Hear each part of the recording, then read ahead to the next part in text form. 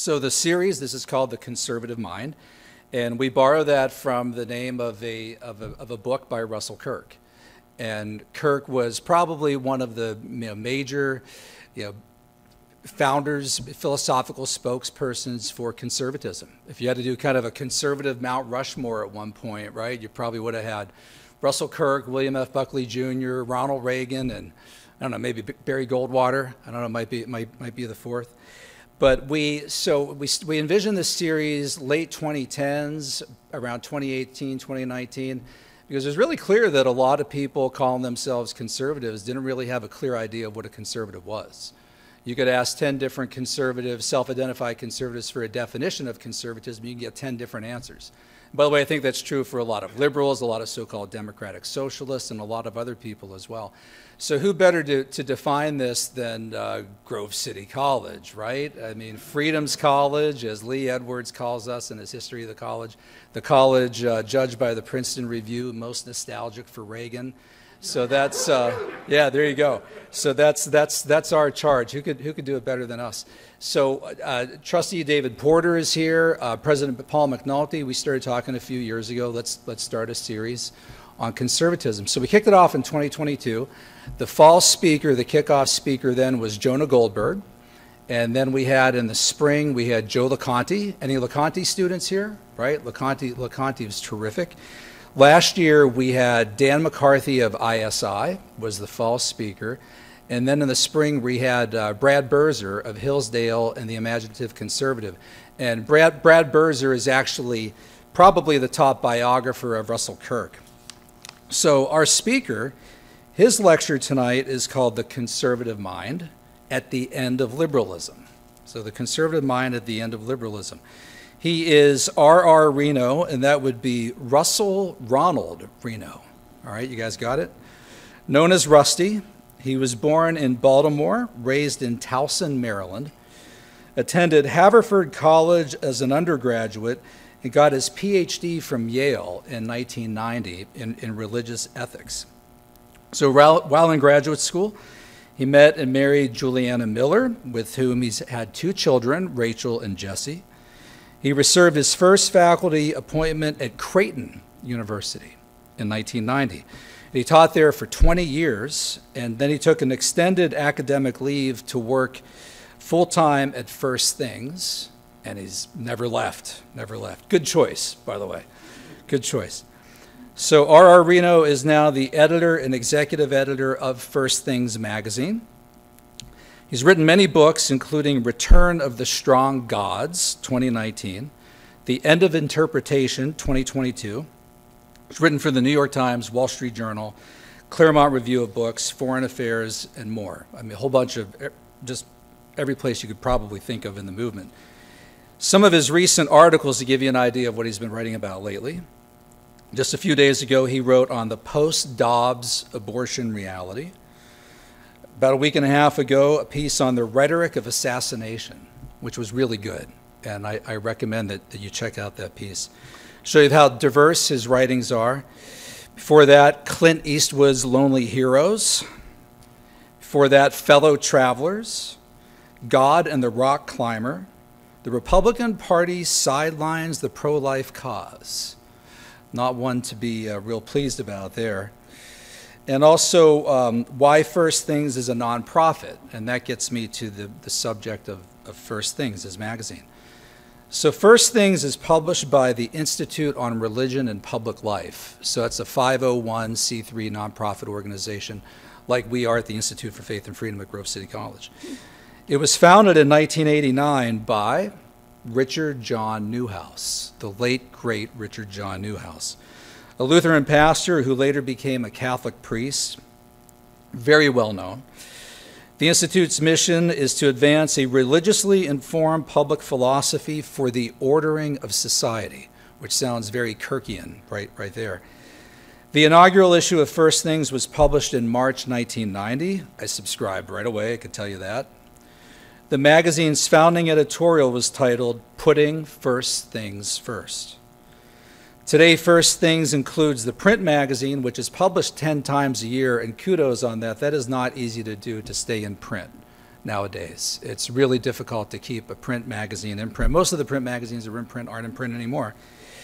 Firstthings.com, which publishes daily web-exclusive articles.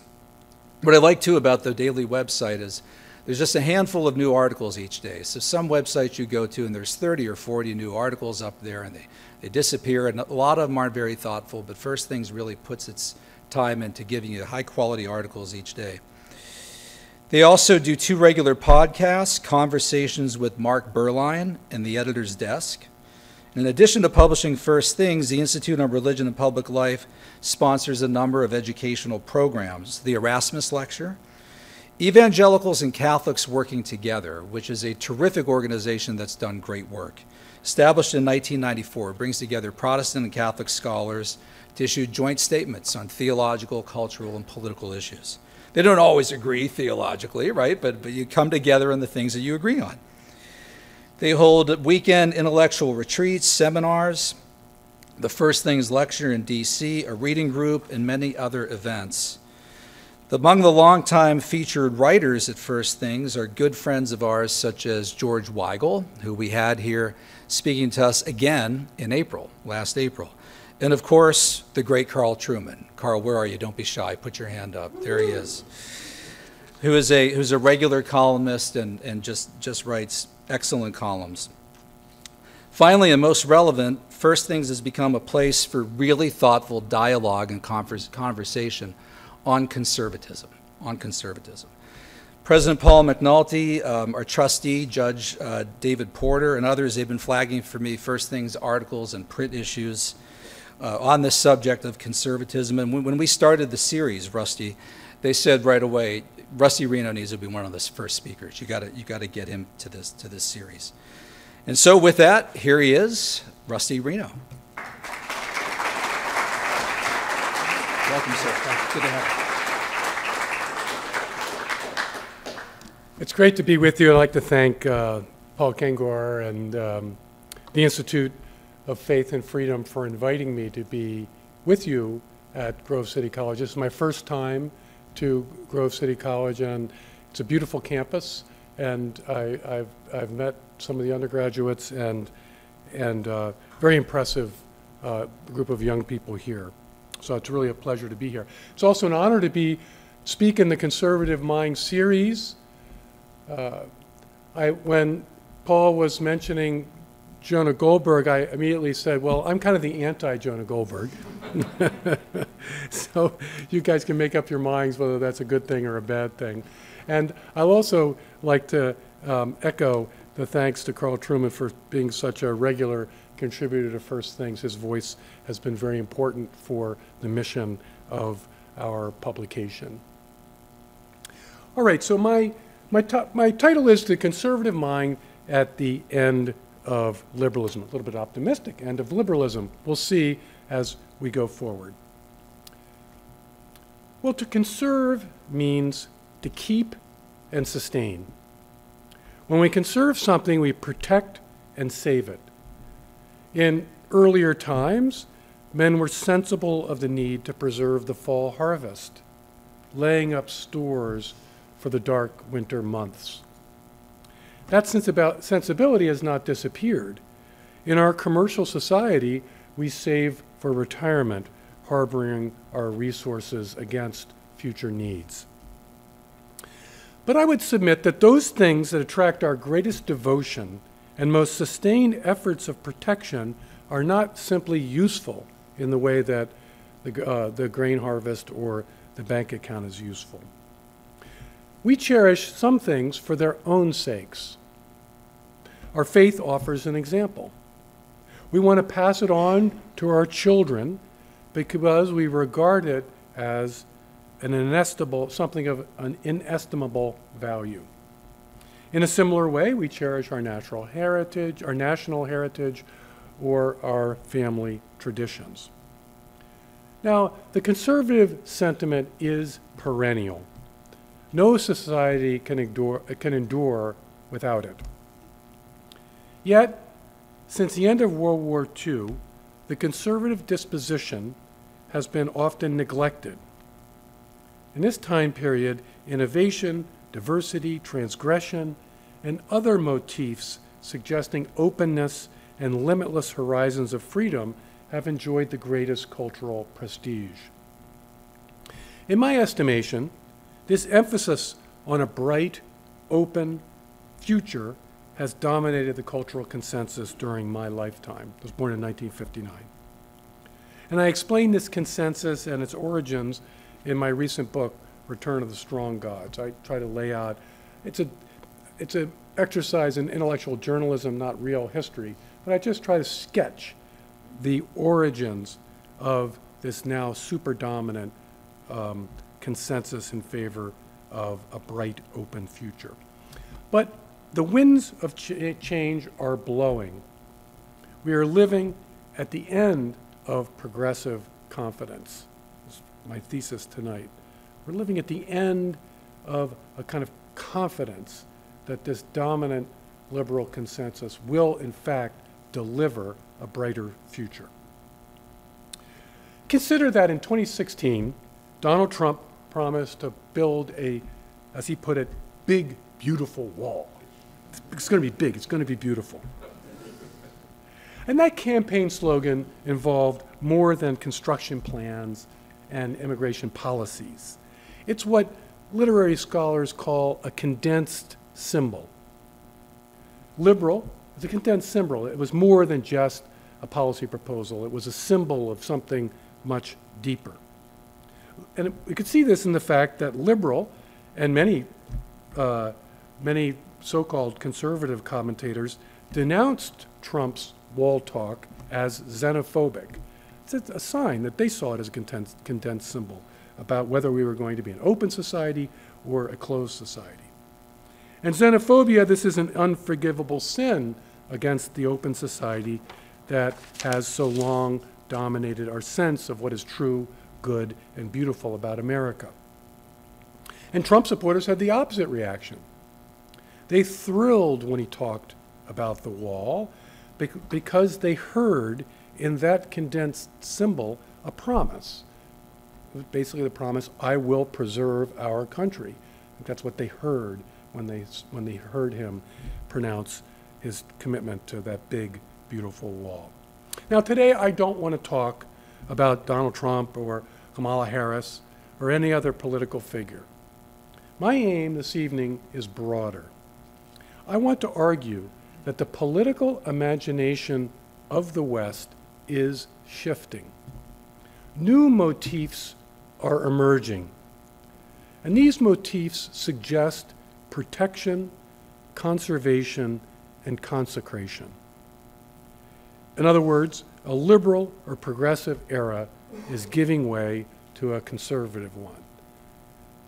This could seem overly optimistic, but I'm going to make my case that we're in the agony of the end of a very long and powerful liberal era. In order to develop this, I want to look at Samuel Taylor Coleridge. I've written about Coleridge's political or social theories, better term for it, on a number of occasions. And it's to be found in his book on the Constitution of Church and State.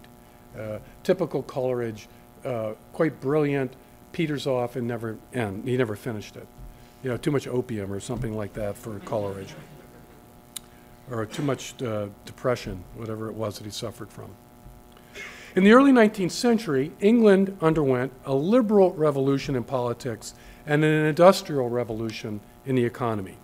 Amidst these revolutions, Samuel Taylor Coleridge speculated about the conditions necessary for a healthy body politic. Not unlike James Madison, who recognized that constitutional design ought to establish a separation of powers to check tyrannical impulses, Coleridge, like Madison, thought of society as a system and not just in terms of specific doctrines. He proposed what was in effect a cultural balance of power, one that should obtain between the forces of revolution, which he called the party of change, and those of conservation, which he called the party of permanency. Both parties, change and permanency, are necessary in the modern age, he argued, and neither should attain unchallenged supremacy. The party of change lacks any braking mechanism. It is addicted to speed. Commercial interests do not hesitate to tear down buildings if profits are to be made by building new ones. I mean, Oxford University would be razed to the ground if we had only had the party of change because you could rebuild it and make more money. The same holds true for political and social reform. The problem with the party of change. The utilitarianism of Jeremy Bentham mandates the complete and immediate transformation of all laws, habits, and norms so that every aspect of society accords with the singular imperative of promoting the greatest good for the greatest number. I mean, what a revolutionary Jeremy Bentham was. Everything has to be reconstructed according to that single principle. Now, one need not ascribe to Jeremy Bentham's narrow morality to see the appeal of the party of change. There are always injustices in society, and who can object to efforts to remedy those injustices? Moreover, economic dynamism has produced material and technological advances. The party of change is this dynamic party. But the goods achieved by the party of change come at a cost. Men cherish as well as aspire. They have the need to consecrate as well as to invent. They love what is familiar as well as hope for what is better. Now, the party of permanency answers to this human desire to conserve. This party anchors society, not by denouncing change or encouraging a fear of change, as many members of today's party of change assume. It's got a common rhetoric. Why are people conservative? Well, they fear change. No, the truth is quite the opposite. Rather than fear, the party of permanency is animated by love. It cordons off aspects of life as sacred and inviolable. Commerce must stop on the Lord's day. Marriage may not be subject to utilitarian calculations. The rule of law is sacred and must not be uprooted wholesale in the interests of reform. Historical and cultural memory are to be cherished, not repurposed toward the ends of social justice. Love's jealousy puts a brake on the party of change. This you shall not touch, announces the party of permanency. Now, neither the party of change nor the party of permanency is partisan in the narrow sense. They are what I would call cultural centers of gravity. I think of them as social parties, not political parties, cultural parties, not political parties. The businessman seeks profits. The artist presses against constraining conventions. These impulses stimulate change, but they are not ideological programs in themselves. The same is true for clergy, judges, and landed aristocrats, whom Coleridge ranged among the party of permanency. Its members, the members of the party of permanency, have been loyal to dogmas, traditions, and established interests well before the modern era. And they sustain these loyalties out of conviction and not to oppose the party of change. Now, unlike the party of permanency, which has been a socio-cultural reality from time immemorial, so I find Coleridge persuasive here. The party of change and the party of permanency, they're cultural centers of gravity. They're sensibilities, they're congeries of interests and passions, and they represent these two different elements of society. One anchors, the other stimulates. And so with this in mind, I think we can see that unlike the party of permanency, which has been, as I say, a sociocultural reality from time immemorial, conservatism arises in the modern context. You know, the party of they've always been a party of permanency, arguing that things cannot be desecrated, things cannot be repurposed. As an ism, conservatism as an ism is self-consciously opposed to the forces of change. And then Russell Kirk, whom this series honors, Russell Kirk described conservatism as the defense of, he called them permanent things. So I think we can frame that purpose to defend permanent things more precisely by using Coleridge's terminology. And I put it this way: conservatism seeks to buttress the age-old and formerly ascendant party of permanency and its contest, in its modern contest, against the newly powerful party of change. And I would, just as an aside, say that liberalism as an ism is distinctly modern as well. It formulates philosophies of freedom, equality, and progress to justify the dominance of the party of change in society. So liberalism as an ism says the party of change ought to be dominant. Conservatism as an ism says the party of permanency ought to predominate. Now, various members of the party of permanency have specific commitments. The Presbyterian harbors Calvinistic convictions. A Catholic affirms different dogmas with equal ardor. A professor of literature is loyal to the Western canon. A judge cleaves to precedent. Married couples are faithful to their vows. Children honor their parents. Teachers insist upon respect for their authority. Now, properly understood, conservatism as an ism does not operate at this level. A conservative may have convictions, in fact, surely has convictions.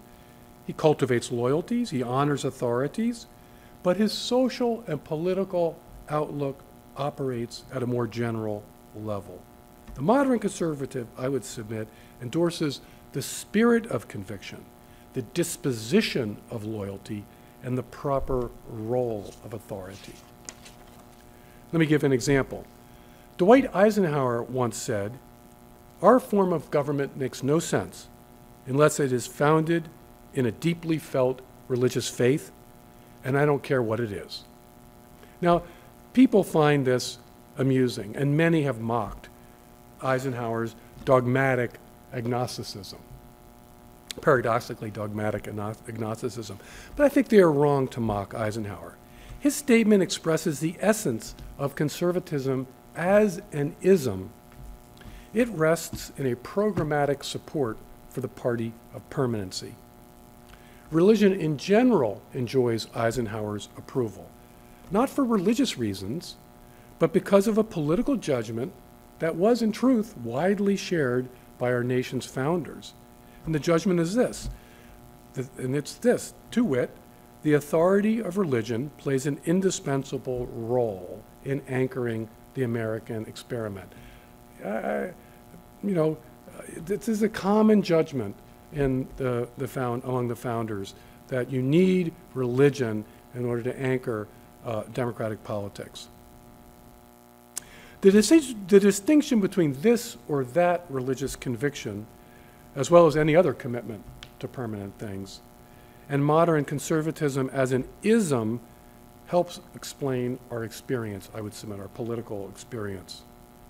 Coleridge himself supported the Church of England, not because it was a pillar of the party of permanency in his time, which it was, but also because he was a convinced Anglican. Yet it is not always so. Roger Scruton followed a long line of modern conservatives who, though not believers, or at least not unequivocal believers, strongly supported the authority and social influence of Christianity.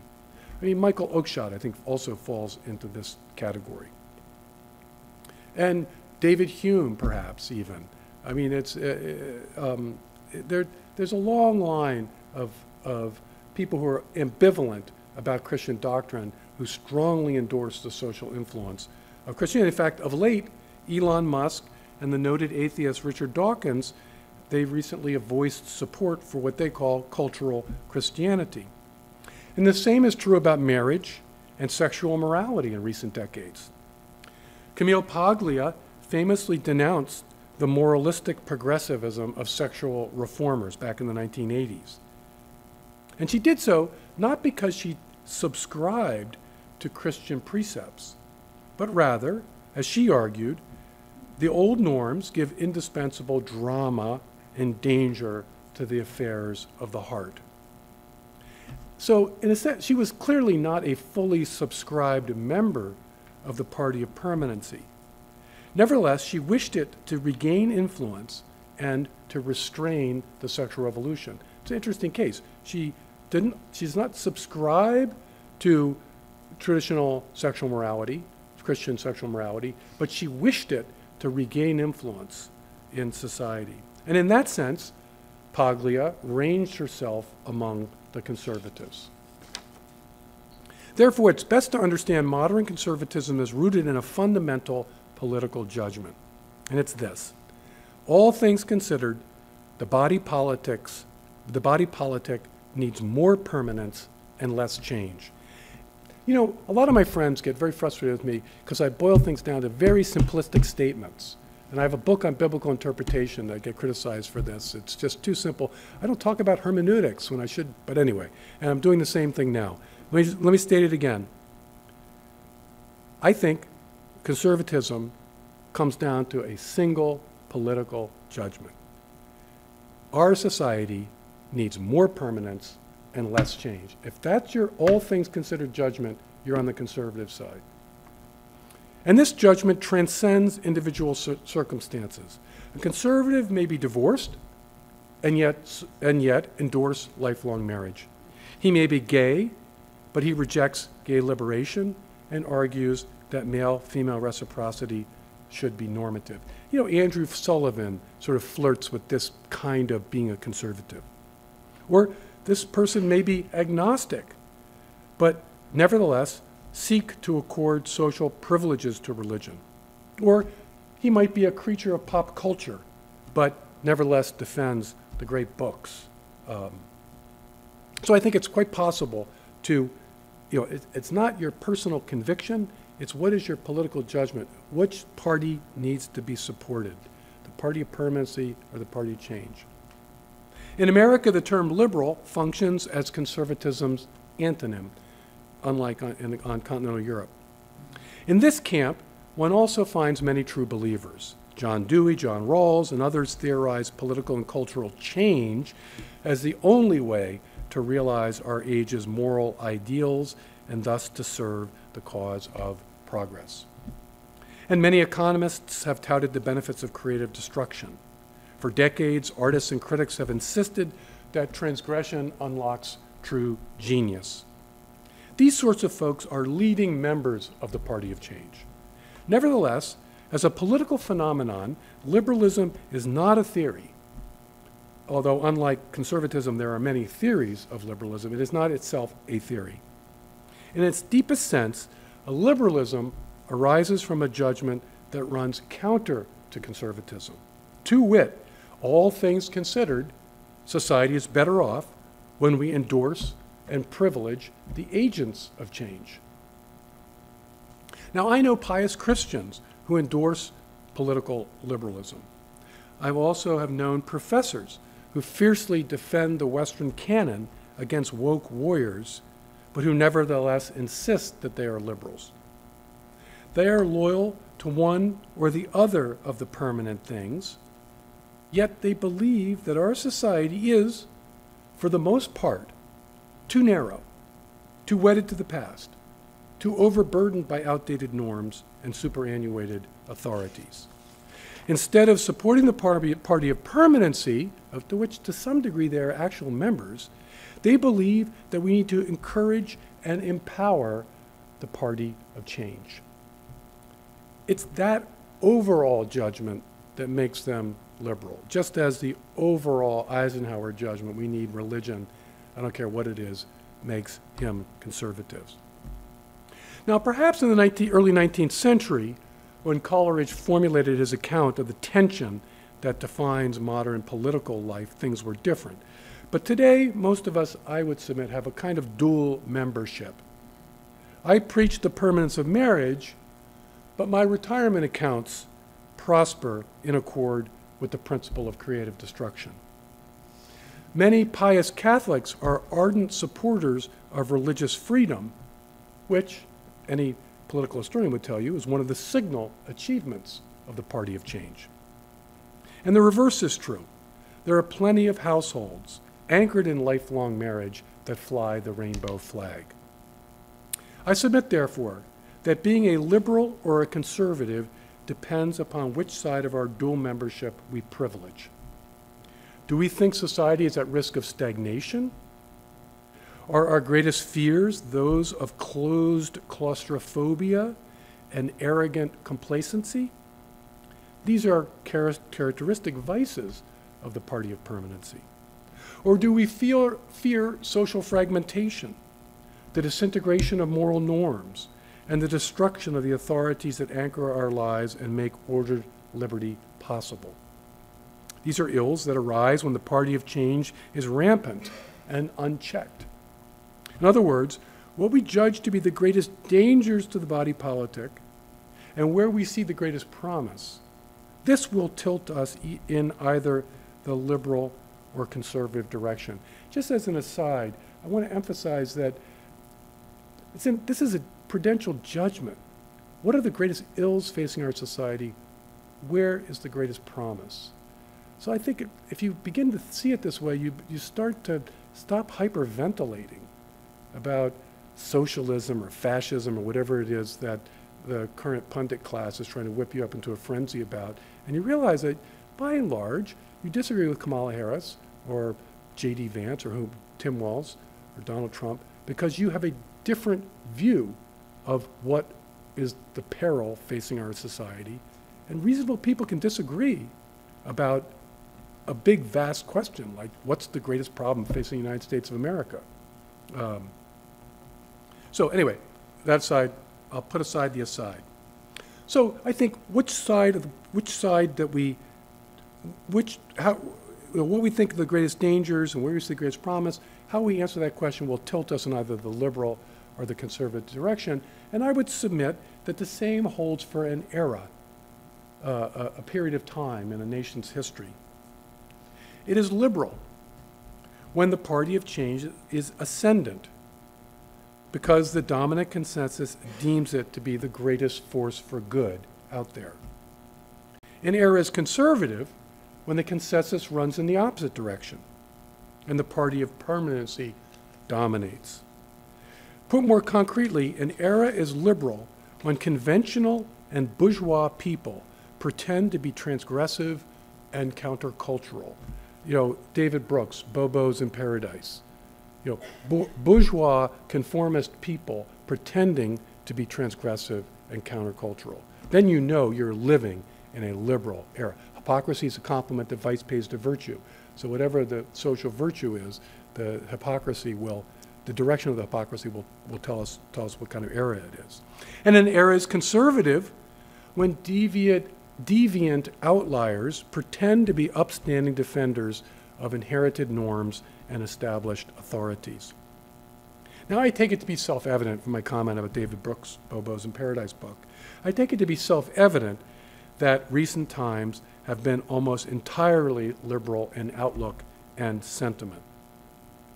Today's establishment strives to be as sympathetic and as accommodating as possible to dissent, critical assaults, and other forms of deconsolidation and disintegration. This is why university administrators were so paralyzed by pro-Hamas protesters, because in a liberal era, the party of change, dissent, transgression, this has privileged status. This is what makes our society better in the long run. And so this is the disorientation of our leadership class in the universities. Now, intellectuals are often frustrated by the conservative impulse. They want to know its principles. And perhaps you came tonight to learn about conservative principles. And this demand is understandable. Those who work with ideas, I'm among them, naturally wish to discern the theoretical architecture of political commitments. But modern conservatism does not operate this way, nor, I would submit, does modern liberalism. The former is simply a preference for permanence, the latter simply privileges change. 19th century liberals, let me briefly make my case. 19th century liberals were keen to unleash economic freedom. Early 20th century liberals turned to the administrative state and technocratic expertise as great engines of progress. This is Woodrow Wilson era. Since the 1960s, liberals have emphasized sexual freedom and other expressions of political liberty, ideals unimagined by the great liberal figures such as William Gladstone or Woodrow Wilson. I think it's foolish to point out that there are no principled continuities between these phases of liberalism.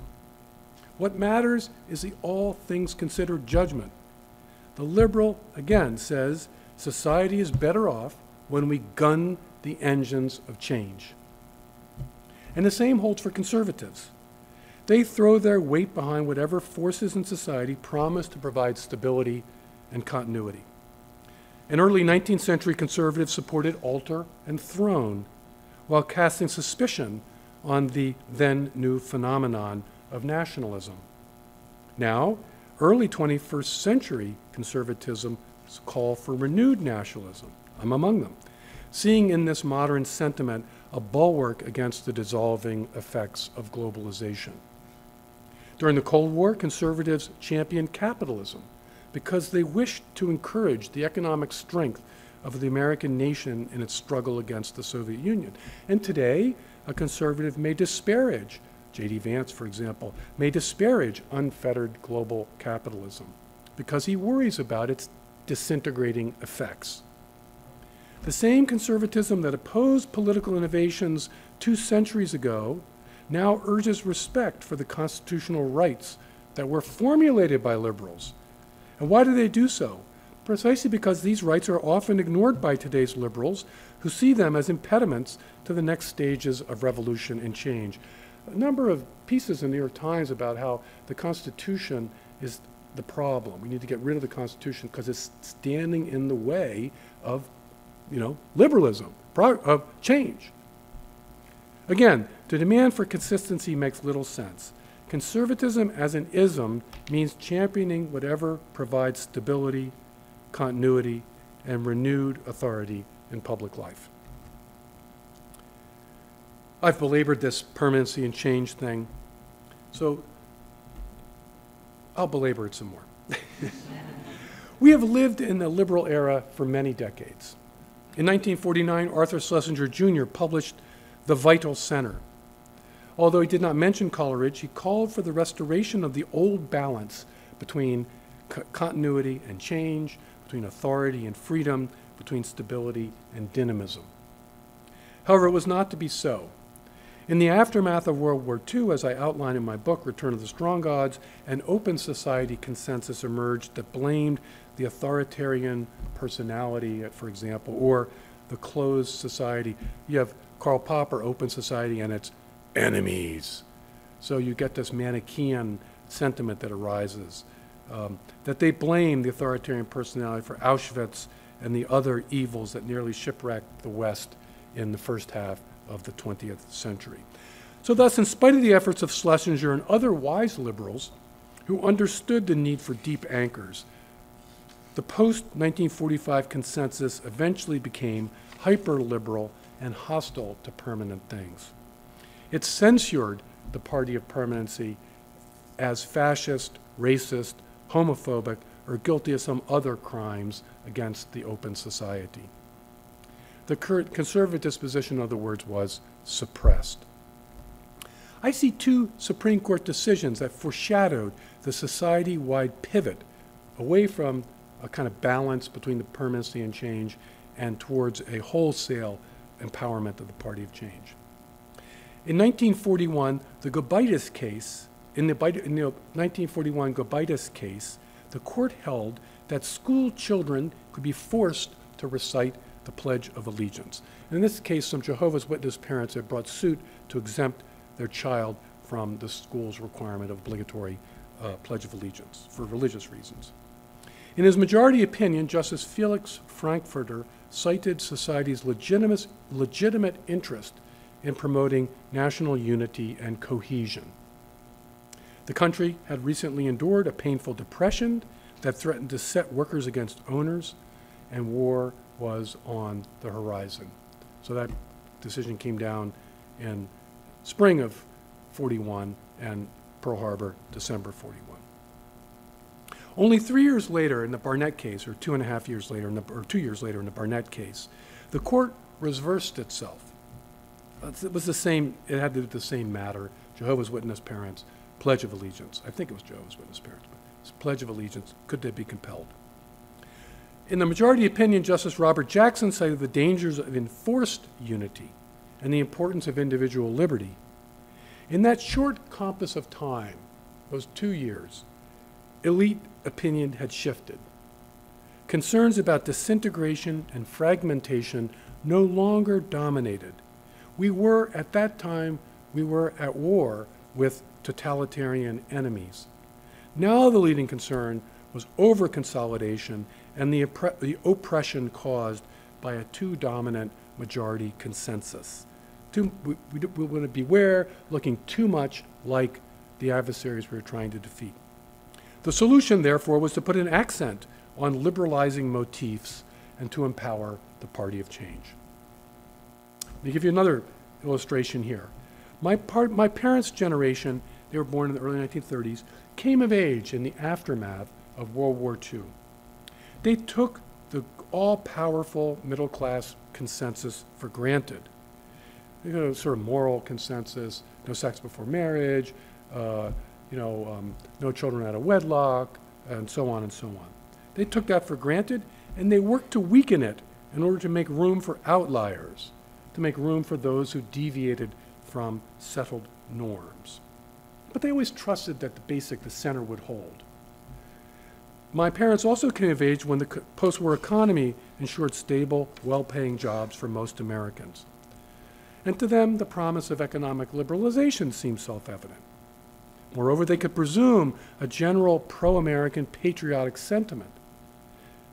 And so, while the flag burning by college students in the late 1960s may have seemed extreme, they could presume that the solid, coherent national consensus could accommodate both protests and radicalism. They were loyal to the party of change because they were confident that permanent things would continue and would serve to anchor all these necessary, to their mind, reforms.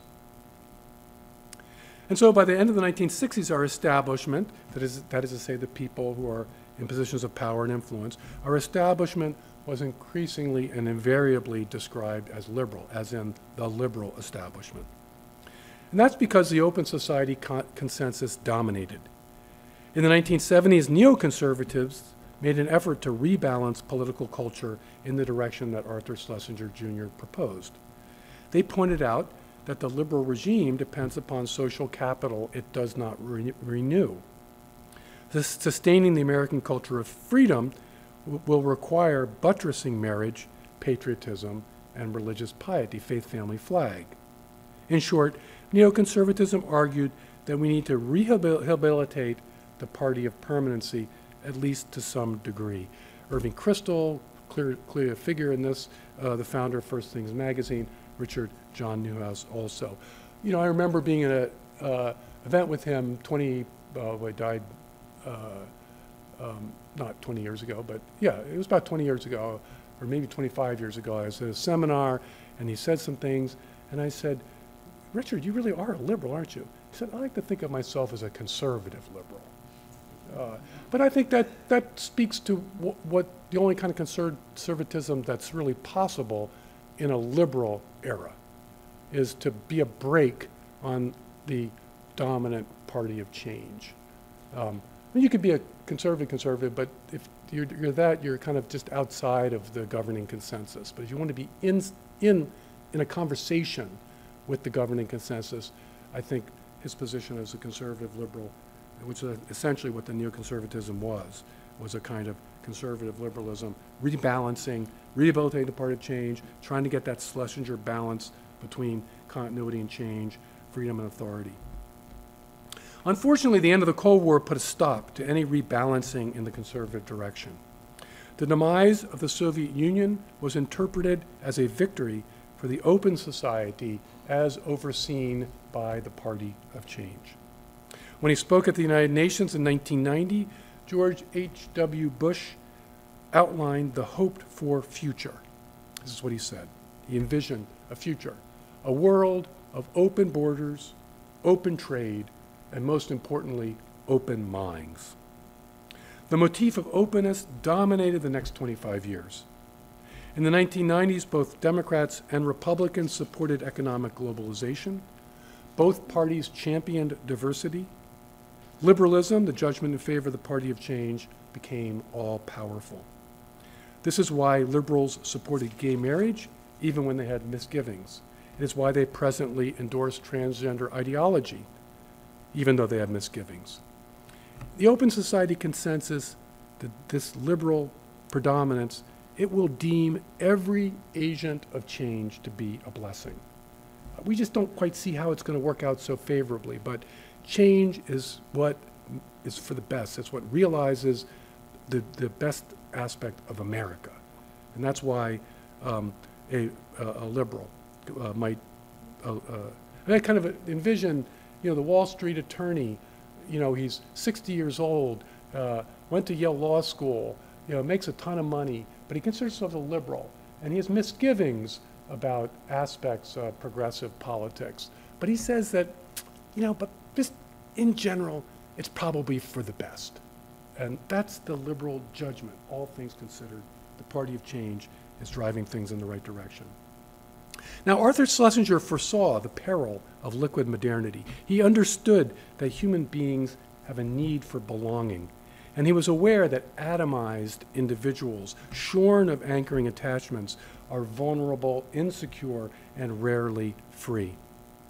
The last 30 years of unfettered liberal ascendancy have proven him correct, I would submit. The old middle-class consensus that my parents took for granted has disintegrated. We're not even allowed to distinguish between men and women.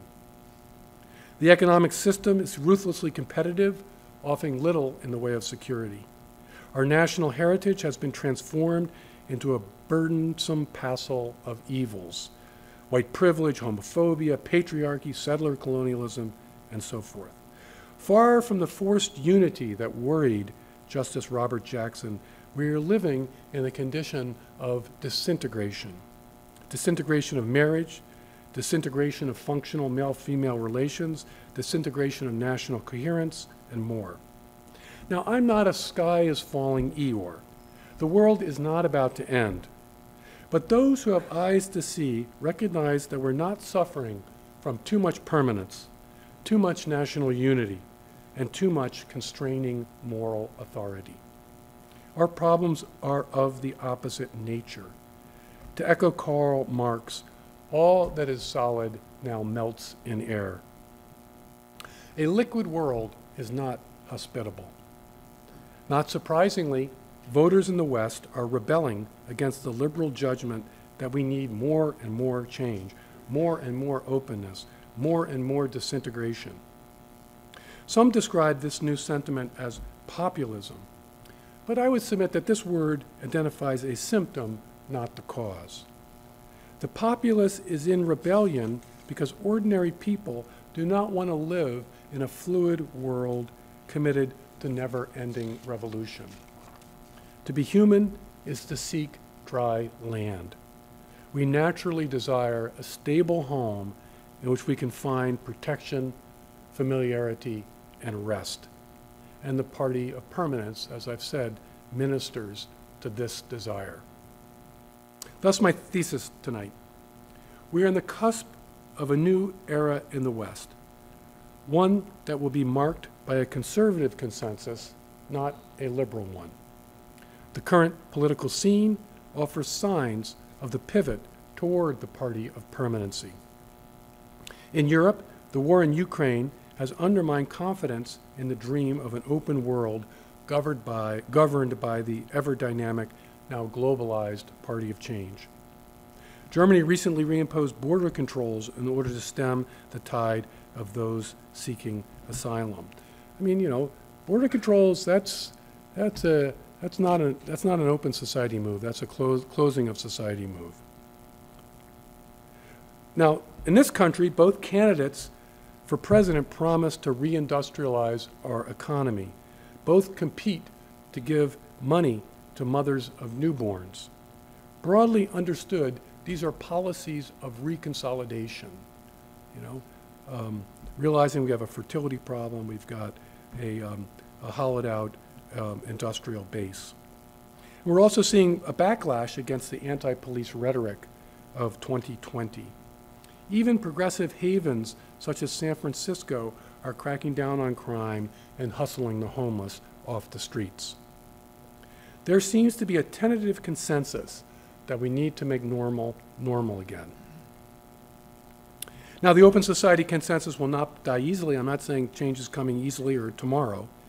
It's sure to scream that the rising conservatism is fascist, racist, homophobic, authoritarian, or otherwise bent upon oppression. In fact, it's not that it will do so, it is already doing so. And truth be told, some of this anxiety is not unmerited. The party of permanency has been demonized for decades.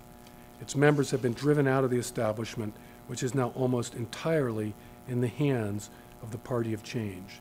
And therefore, their return, the return of the members of the Party of Permanency, will inevitably feel like an invasion of barbarians, or maybe even worse, a takeover by Latin Mass aficionados. Beware. But return they must. I mean, this is a kind of restatement of the thesis in my Return of the Strong Gods book. But return the Party of Permanency must. Liberalism has failed. Not as a theory, here I differ from my friend Patrick Deneen, which after all it never depended upon, but rather as an all things considered judgment, giving all power and prestige to the Party of Change, and meanwhile to denigrate, all the while denigrating the Party of Permanency. To do this has severely damaged our society. The open trade that George H.W. Bush envisioned has hollowed out the economies of the West. The open borders has given rise to unprecedented demographic change that threatens the very survival of national cultures. And open minds have become empty, cynical, and nihilistic. And liberals' failure beckons conservatism's ascendancy. I just think it's just a, I mean, we can maybe, if we have Q&A, we can talk about more other signs, but as this all things considered judgment, change is always for the best. The Party of Change should always be given privilege and priority. As this does this damage that's increasingly evident, it's just inevitable that conservatism will return and the all things considered judgment in favor of permanency will be restored. Now, what this new conservatism will look like in detail, I cannot say. But of this fact, I am sure. A new all things considered judgment is poised to gain the upper hand. It will hand over the reins of power to the Party of Permanency.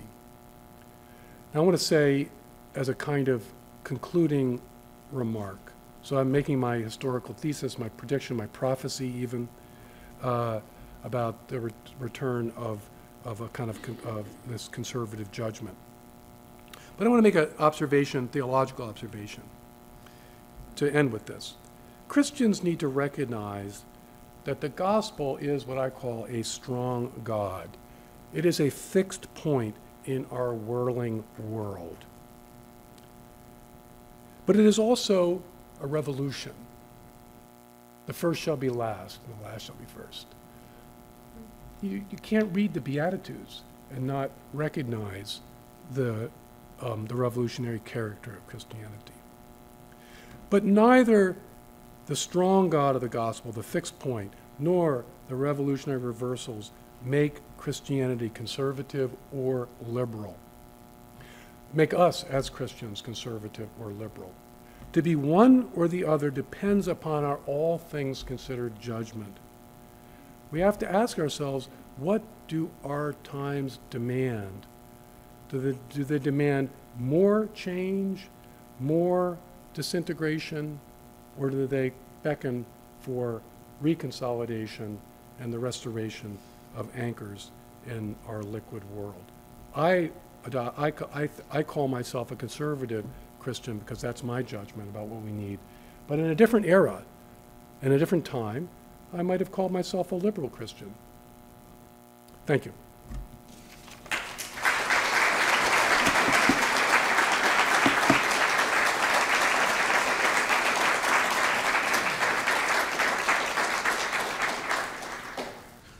So thanks so much, Rusty. We're gonna take questions, and so you could put your hands up, and if I can get it started. So Coleridge put the clergy in the category of the party of permanency. Yes. What do you do when so much of the clergy is now in the party of change, and you can't even agree on permanent things like what is a woman and what is marriage? As I said, you know, I mean, some have renounced the fixed point of the gospel truth. I mean, clearly, but there are others, you know, for whom they still persist. It's for them. It's always 1959. You know, it's always this oppressive, over-consolidated, judgmental. I mean, I remember my mother. My mother was pious in her way. And I remember being in the car with her 30 years ago, listening to NPR. Lord, forgive me, I've sinned. And listening to NPR. And it was something about sexual morality. She said, "Oh, we live in such a puritanical society." And I just banged the dashboard and said, "Mom, you are out of your mind." You know?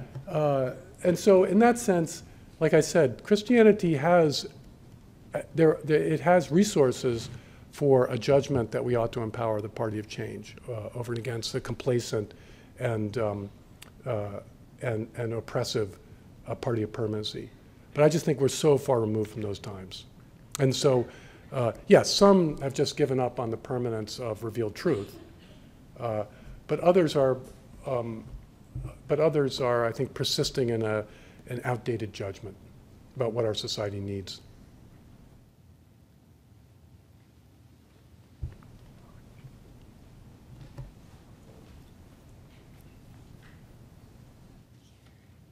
Thanks. I wonder if you could elaborate a little bit further on where populism fits in the spectrum of permanence change, progressive, liberal, and what drives it. Well, populism can be left or right. So there's nothing about populism is a descriptive term. Populism emerges when a significant sector of the population rejects the political leadership on offer. I mean, that's basically an essential definition of populism. You know, you have political parties, they give certified candidates, credentialed. This person is a reputable leader. You have a range of options. And when the public starts to say none of the above, you're moving into a populist moment. And like I say, it can be left and right populism. You know, I think Peronism is left populism, and Trumpism is, or the Freedom Party in Austria is right populism. So I just don't think it's wise to think of it as a left-right phenomenon. It's a symptom of a collapsing political consensus, is what I would say. It's a symptom, and more than that, probably a cultural consensus, that the demos is increasingly unhappy, the many are increasingly unhappy with the attitudes and beliefs and policies of the few. And they enter into a rebellious relationship to the few. And we're clearly in that. You know, I think, like in 2016, I think I'm kind of a bit of a, I mean, my mom, Scotch-Irish, stick in your eye, don't tell me what to do kind of personality, from Pennsylvania, you know. And I inherited some of that, but I kind of thrilled to the fact that all the good people were opposed to Donald Trump. It's like, wow, if his enemies are my enemies, then maybe he's my friend. And So when the reputable people were all saying he's terrible, I thought, well, he used to say that our country's being run by very stupid people, which I thought is at one level obviously absurd and ridiculous. They're very intelligent. But then I thought, but they have kind of run us into a ditch, haven't they? So anyway, I hope that answers the question. Populism is neither left nor right. It's a symptom. And it'll go away once our political culture, once our elites start to shift and change so that they actually provide the populace with choices that they find satisfactory. Where in your conversation would you put rationalism and logic? Rationalism's overrated in politics. Like I said, John Henry Newman, in fact, James Madison, he would talk about theoretic men, and that was a disparaging comment. And same thing for Newman. Theory, a theorist, theory was a kind of swear word for Newman. Right, that the idea that we can kind of figure out what the right principles are by which to organize our society, I think, is a fool's errand. You've got to patch up the patient, in the battlefield. I have all my friends. Well, oh no, if we have tariffs, that will distort economic incentives, and it'll lead to da-da-da-da-da-da-da. And I say, you're probably right. So what's your plan? So what's your plan? It takes a plan to beat a plan. It takes a policy to beat a policy. And the policy that in the long run, John Maynard Keynes famously said, in the long run, we'll all be dead. In the long run, we won't have a country anymore, or we won't have a democracy anymore, or whatever. So you have to patch up the patient in the battlefield, and that requires, I think, these broad judgments about where the real deepest problems are and where the greatest strengths are. You blow on the embers, try to put out the dangerous fires, cause the better one, the useful ones to burn more brightly. Yeah, I mean, if I could dilate on that, yeah, principled conservatism. Yes, I mean, never, St. Paul, never do evil that good might come. I mean, I clearly want principles. I want moral principles, respect for the rule of law, and so on and so forth. But, we confuse what I call middle axioms, like on the whole it's best, ... On the whole, I mean, I'm a free market guy. On the whole, it's best to let market actors allocate capital and on the whole. But that's not a principle. That's an all things considered judgment, because clearly, there are other times when you say, well, in this circumstance, no, it would be better to have an industrial policy. It's necessary for us to have a industrial foundation to actually make drones, because if we can't, then if China wants to cut us off, we're not going to be able to produce the necessary weapons to defend ourselves. I mean, will that lead to economic distortions? Oh yeah, oh yeah. But sometimes not doing something is worse than doing something that has negative consequences.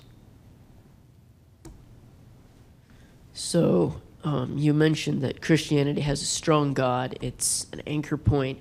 But you said the title of your book was The Return of the Strong Gods, as in plural. So are there any others that might be coming back? Oh yeah. Well, I mean, I use it as a metaphor, gods, as in objects that win our devotion and loyalty. If that's a metaphor. I mean, and clearly, patriotism. It speaks to a strong God. Marital love, strong God. Devotion of parent to child, strong God. Devotion to truth, that's a strong God. People will sacrifice their self-interest because they won't betray the truth. So those are strong gods, but there are also dark ones, idols, perversions that people throw themselves into.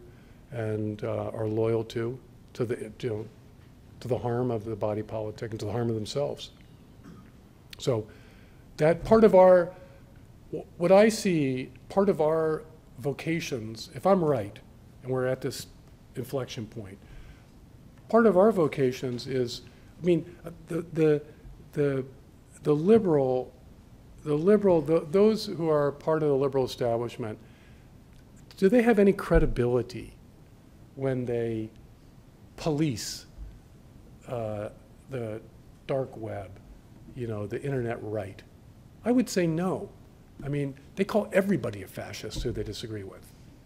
So it's up to us as patrons of the party of permanency, as conservatives, to actually make these kinds of discernments between the gods that are ennobling, that help us fulfill our humanity and serve our freedom, and those that enslave us and are ignoble and debase us.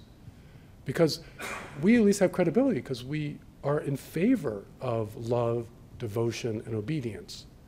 And so we have credibility. So it's going to fall on us, I think, to stymie the dark forces that are certain to come in these coming decades, I fear.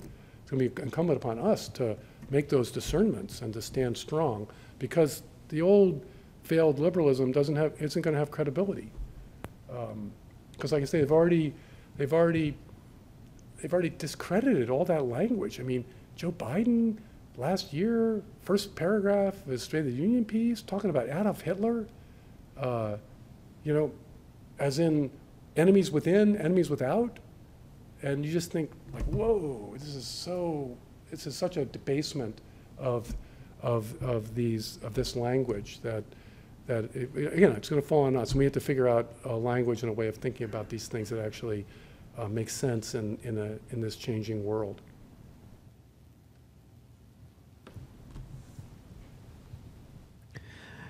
You alluded briefly to a couple of we can call them interfaith debates on the modern right, one of them particularly being markets. Who's talking? Okay, yeah, all right, very good. Yep.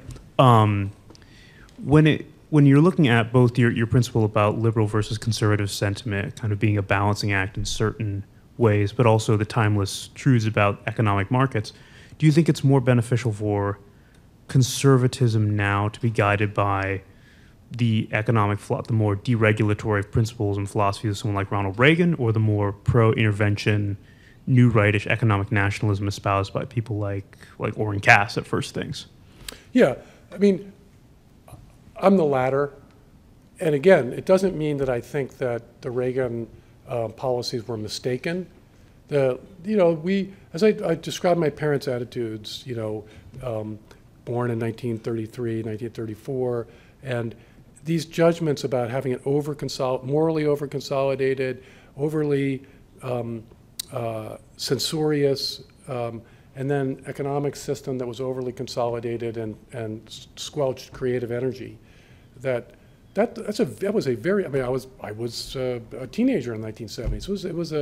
It was a low decade, and it was not a happy time. And so the idea of deregulation to open things up and to let the creative juices flow, to let these coming-of-age baby boomers go out and really charge forward, I think that made a lot of sense. And the results were good, by and large. And we're a wealthier country for that. But I just look around and say, that's not our problem today. I don't see that as our problem. Like a 2% decrease in the top marginal rate is not going to have a dramatic influence on entrepreneurial energy. In fact, I would submit that probably the greatest impediment to entrepreneurship is the decline of the family. I think if you did background on entrepreneurs, billionaires, entrepreneurs, tech entrepreneurs, I think the overwhelming majority come from intact families, because it gives them the spiritual independence, the spiritual confidence to take these incredible risks. So I think it's just not those are policies for an old time. We live in a time when the greatest crisis in our society is failure to flourish among high school educated Americans and people with only a high school degree. That's the crisis. I mean, 100,000 people a year dying of drug overdose death? And what is the Open Society Consensus's answer? Legalize marijuana? I mean, really, it's crazy. That is a sign that it is really insane and failing. And so this, and you guys are here, you certainly are a part of the country that feels it quite acutely, that sort of problem in our society. And then we also have record high percent of Americans, record high percent of people living in this country that were not born here. So just before immigration was closed in the 1920s, we were at about 15% non-native born residents. We're back up at 15%. I am not anti-immigrant, but at some point, social cohesion breaks down.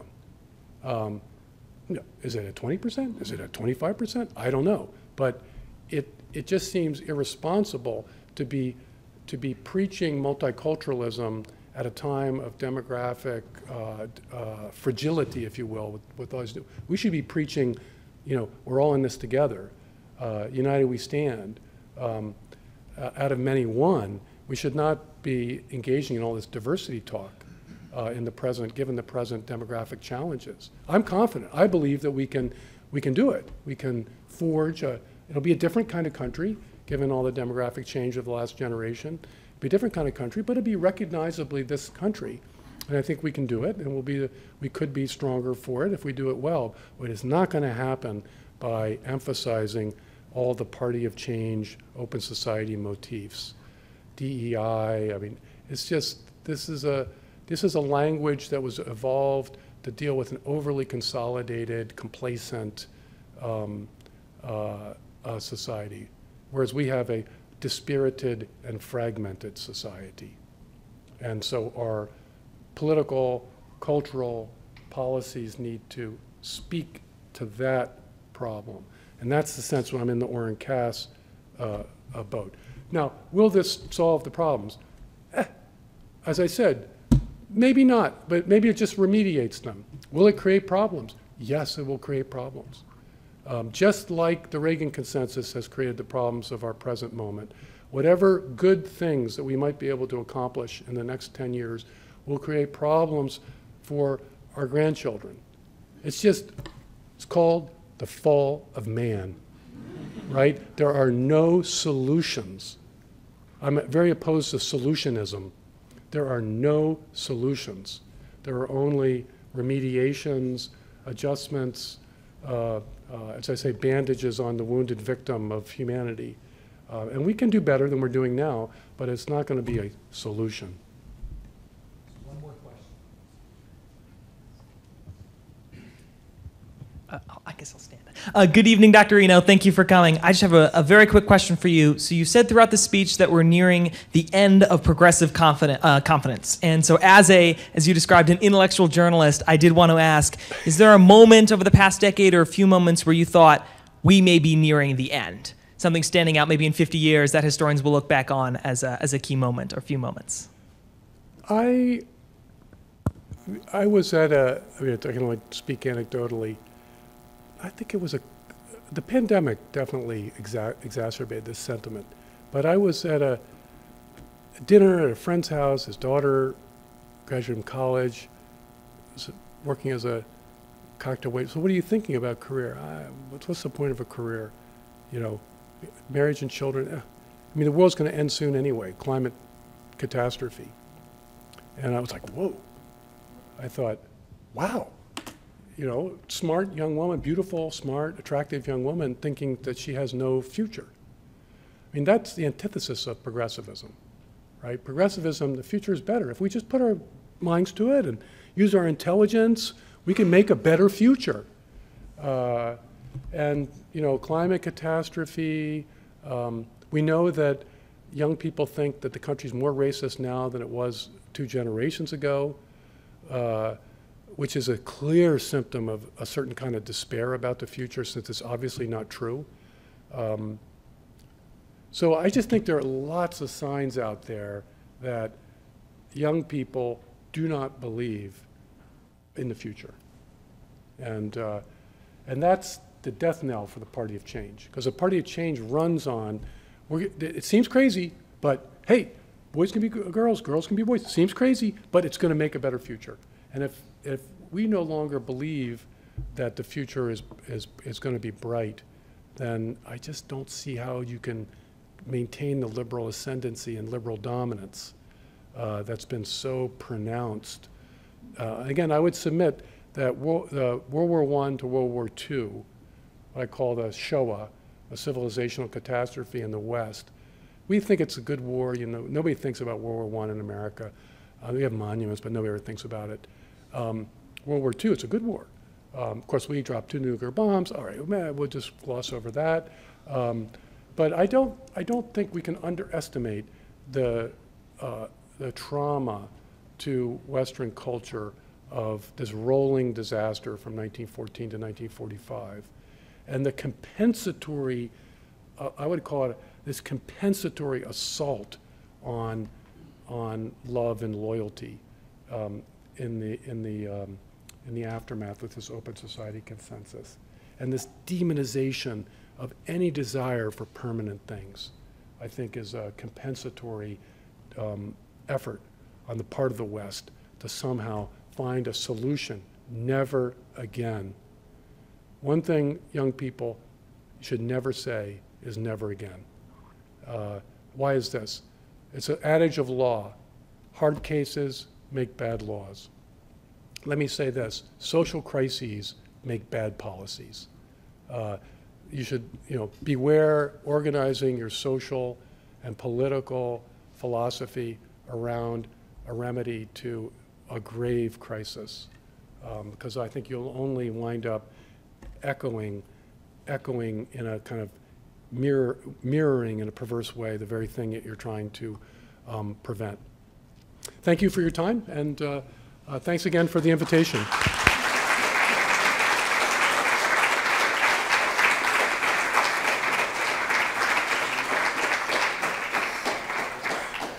Thank you so much, Rusty. A couple closing thoughts. One, you said, this you shall not touch, right? Announces the party of permanency. And I'd like to know what those things are, right? I mean, what do we conserve? What are the permanent things? And what do we tell the other side? You're not touching that. Especially when they, as you say, demonize the permanent things, the very idea of permanent things.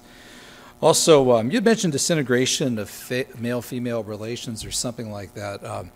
Nate Hockman at American Spectator has a really good piece out right now on young men are identifying as very conservative. I mean, we're talking like ages 12 to 25. And it's crossing countries. It's not just white males, right? It's black males as well. And conversely, young women are identifying as even more liberal. So this is going to be a real big problem. And especially with women going to college and young men not. And I mean, this could affect marriage, quite literally, right? I think it is. Actually, it is. All right, so just closing thoughts. Check out firstthings.com, and you should go there every day. You should subscribe. It hits a paywall at a certain point, right? So you should subscribe. Subscribe and contribute. Help them out. Early and often. And some dates for your calendars, October 29th, over here at Crawford, we're going to have our annual Ronald Reagan lecture, and that's going to be with Governor Scott Walker, former governor of Wisconsin, and he now runs Young America's Foundation, the Reagan Ranch Center, so it'll be President McNulty and I talking to him on the big stage. November 14th, here in this room, we have Colleen Ronchik, formerly with Commonwealth Foundation, and she's going to be speaking on education. And on December 3rd at our Rivers Club lecture, our Foundations of American Leadership series, we have Amity Schlaze is going to be speaking on Calvin Coolidge, which is a great talk, and so you might want to check us out for that. So visit us at faithandfreedom.com and get on our website and be in touch with all of this. And come up and say hi to Dr. Reno. Thanks for coming.